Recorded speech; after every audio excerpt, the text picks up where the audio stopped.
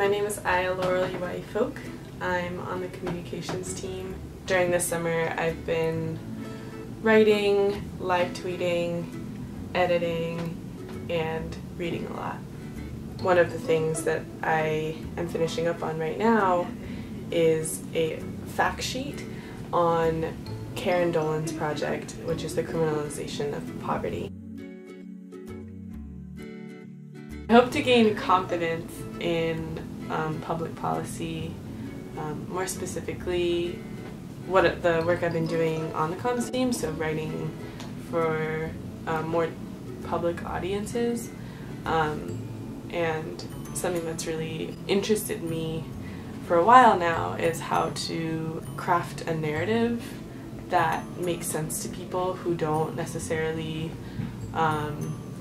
struggle through policy briefings or get really excited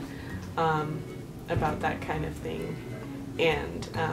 but are still interested and curious and energized by what's going on. This was an opportunity for me to connect the community organizing that I was doing on campus and in the city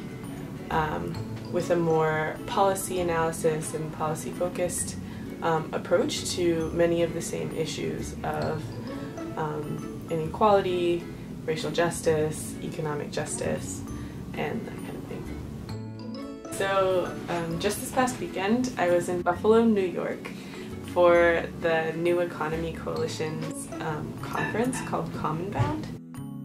I was first introduced to the idea of what they call a solidarity economy through on-campus organizing as a student, but this was my first time being able to really actively engage with it and meet with hundreds of other folks who are working in the new economy field, and I wouldn't have been able to go without IPS support. The folks that work in this office and who are specifically involved in managing and putting together the Next Leaders program really care about the people in the program, and I can tell that it isn't just for cheap labor or back-end supportive work, but it's really an investment in a future generation of people who are smart and informed and prepared, and there's so many different pieces of the program that is solely meant to kind of foster the potential of the interns.